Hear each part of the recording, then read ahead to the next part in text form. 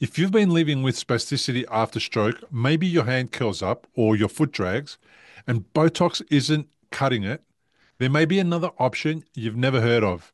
And for some people, it works in minutes. I want to share what I recently learned from Dr. Paul Winston, a rehab physician in Canada who's been pioneering a totally different approach.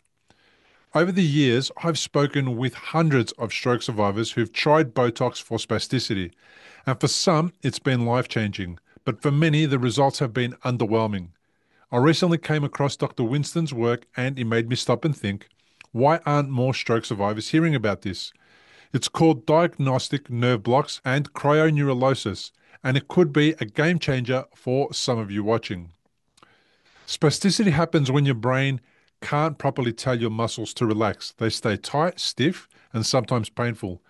Botox works by temporarily weakening those muscles, but it doesn't always give the results people hope for. Dr. Winston's approach starts with something called a diagnostic nerve block, basically numbing the nerve that controls the tight muscle. If that works, they know exactly which nerve is causing the problem. Then, instead of just Botox, they can use a technique called cryoneurolysis, freezing that nerve for a few minutes so it stops sending those overactive signals for months, sometimes even years. The big difference here is prediction. Instead of waiting weeks to see if Botox might help, they test it first with a numbing injection under ultrasound. If your muscle relaxes during the test, they know the freezing will likely help. It's also quick. We're talking 5 minutes for one nerve and minimally invasive, done through the skin. No big surgery, and the nerve slowly regrows over time. So a couple of stories from the video that I'm going to post in the description here, where a woman with MS who wasn't getting enough relief from Botox, after nerve freezing, she could walk more easily and the benefits lasted nearly a year.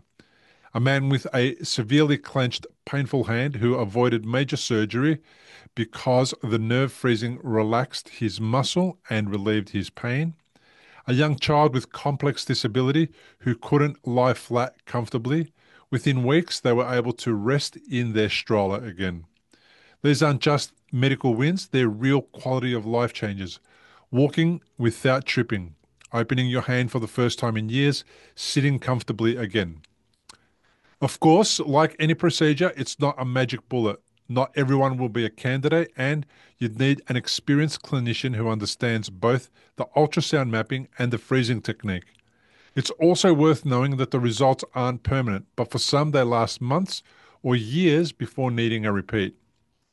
If you've had little or no success with Botox for your spasticity, it's worth having a conversation with your rehab doctor, neurologist, or physiatrist about whether diagnostic nerve blocks or cryoneurolysis could be an option for you. I'll put a link to Dr. Winston's work in the description so you can see the full details and examples for yourself. The point isn't to sell you on one treatment. It's to remind you that recovery options don't stop just because one thing didn't work.